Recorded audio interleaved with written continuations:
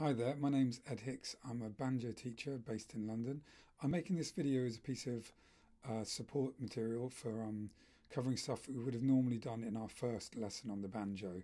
So this is very beginner's introduction to clawhammer, how you use the right hand, which is the hardest bit about clawhammer. This is what we would have done normally in lesson 1. So if you're going to play clawhammer banjo, you need to hold your hand in this sort of strange idiomatic sort of C-shaped position like this. So your thumb is away from your fingers and the whole hand stays quite rigid. You're going to pick a finger, either your first finger or your second finger, and we strike downwards on the string with the front of the nail. So you're going to take one of those fingers, we're going to go to the first string. The strings are numbered 1, 2, 3, 4, 5, from the one nearest the floor to the short one nearest to your head. And we're going to strike down with the front of the nail, either of your first finger or your middle finger, your second finger. And we're trying to get a sound like this. Now if you hear that, that should sound nice and clear. Should be able to hear the pitch on it. We don't want this sort of slippy sound, we don't want a vague sound, we want this sort of sound. Now one of the ways I found you get this sound is rather than making the main direction of movement across the banjo head, it's a bit like we're pushing into the banjo head, maybe even ultimately at a sort of 45-degree angle. So pushing in a bit, not like this, not going across, into the banjo head, maybe somewhere in between those two directions. So another way of thinking of it is, if you put the nail, your finger against the string, hold it there, and you put some tension on the string, then you release it. To me, that's how you get that knock sound. Okay, just going to keep my computer awake. I'm getting emails, popular, busy all the time here. Even when I'm making videos, there's still emails coming in. So let's try that knock thing together. What I would do, a good way to do this, is really slow. We would go knock, rest, knock, rest. Do this with me. Knock, rest, knock, rest. You don't have to tap your knee. I'm just doing that so we can keep the time. Knock, rest, knock, rest. In fact, knock, I should be bringing my hand back up on that rest beat to reset. That's the best moment to bring it up. It should be going down, then up, down, then up. Once you've done that on the first string a few times, you can try doing it on the second string. Second string's a bit harder because you have to have a bit more control to not hit the first string. You might drive the nail through and it might land on the first string. That's okay, that's fine.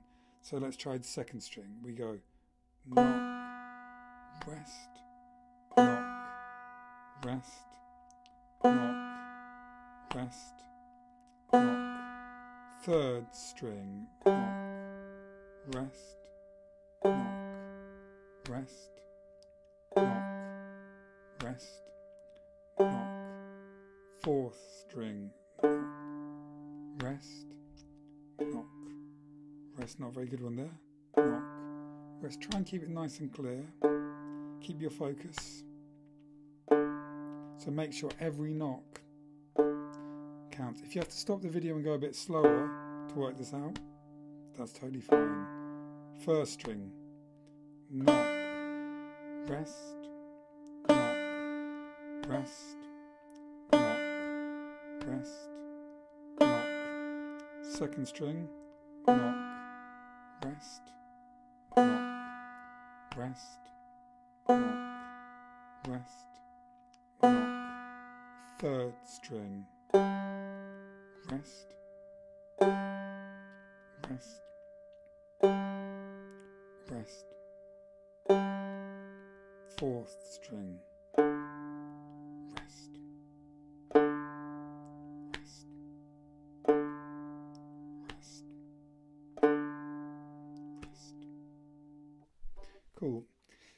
So the next thing we're going to do is we're going to deal with the brush. The brush motion is very similar to the knock. The hand just comes down. It's easier in some ways. We just brush 3 or 4 strings like that. And try to let gravity, let your hand drop. I've been thinking about that a lot recently. So it's brush, reset, brush, reset,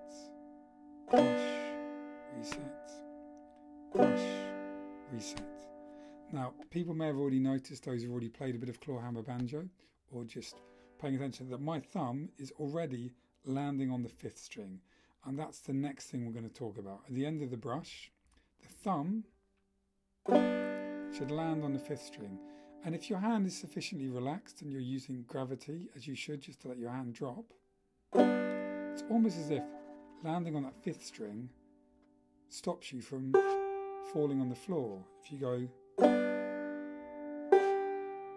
you just fall on the floor if you're totally relaxed.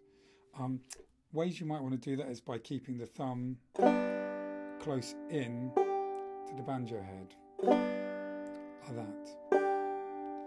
And what I'm going to do is when I land on that 5th string, I need to use the thumb to kind of bounce my hand back up. And that's when my hand starts going up again. So I go down, up, down, up. And it's like I'm exaggerating the motion, but we're pushing up. I think it's quite important. You might not notice this, and even some people who play might not realise explicitly they're doing it, but this means you're moving down and up.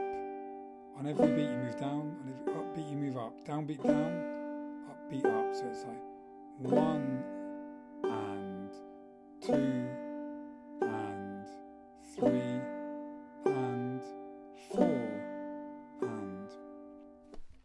Now the next thing we do is we would combine this with the knock. The rhythm we're going to go for is knock, brush, thumb, knock, brush, thumb. Long, quick, quick, long, quick, quick. 1, 2 and 3, 4 and 1, 2 and 3, 4 and boom, chagga, boom, chagga, boom, chagga. They're all just different ways of saying the same rhythm. I found, for reasons that unclear to me, a lot of people find it easier to get into this groove by starting on the brush, even though the bar line goes knock, brush, thumb, knock, brush, thumb. I think because there's a big stress on the brush and emphasis, it's easier to start on the brush. So we're going to do that just to get into our groove. So we're going to make the brush the first thing we do. We're going to go brush down over 3 strings, land the thumb, play the thumb, drop down to knock, reset, brush, thumb, knock, reset. So there's that space after the knock where we reset. Brush, thumb, knock, and brush, thumb, knock, and brush, thumb, knock. Can you see how my hand is moving down, up, down, up, down, up, down, up on every beat?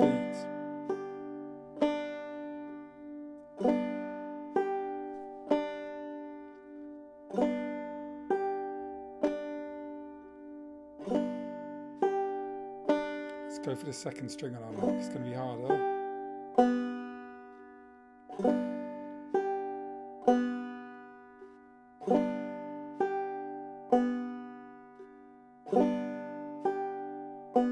Third string.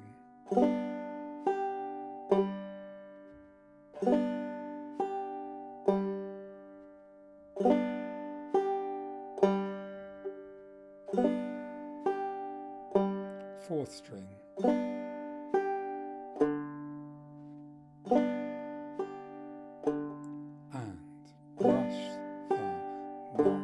Rest, brush, thumb, knock, rest, brush, thumb, knock, rest. 1st string, and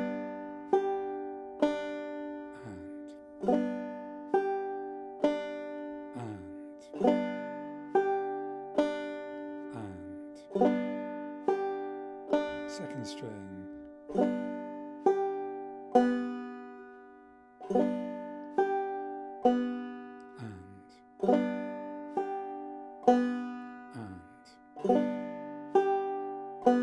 fourth string, 3rd string, sorry.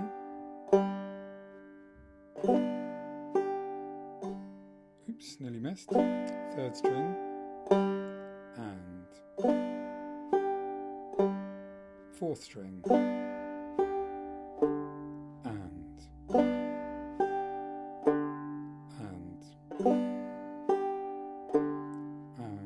Keep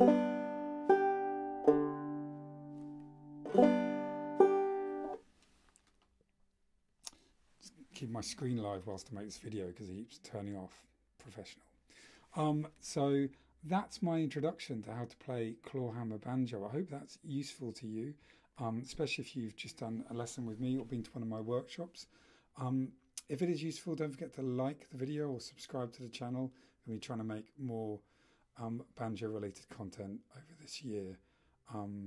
Yeah, I hope that was helpful. Enjoy. Remember, take it slow. Think about clear knocks, complete brushes, thumb landing on the 5th string, down and up motions. Those are the key things.